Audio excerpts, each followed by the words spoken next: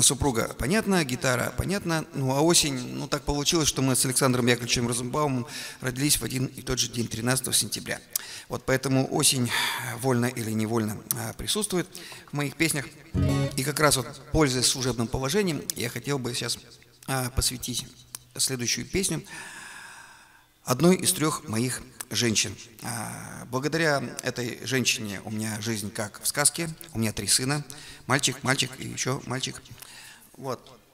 Значит, который терпит мои долгие, в том числе и гастрольные, отсутствия дома.